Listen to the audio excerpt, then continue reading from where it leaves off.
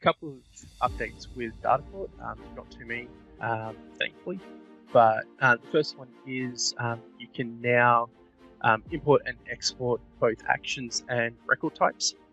So previously they weren't there. A couple of things I've found with the record type ones, just having a look at it, is I wouldn't want to build it manually because the forms field is insane for exporting a record type built in a pre-prod environment and not having to build it into a prod environment, just importing it. Hands down, this is going to save a lot of time. Just thinking about the IAU record type, Sarah and Mick. Any health project ever. Pretty much. You're looking at like half a day to a day of saving just in that alone, which is awesome. The one thing that I haven't seen that you can do is the default access controls though on the record types. If that's all you've got set up, that's 30 seconds once it's created, so it's huge.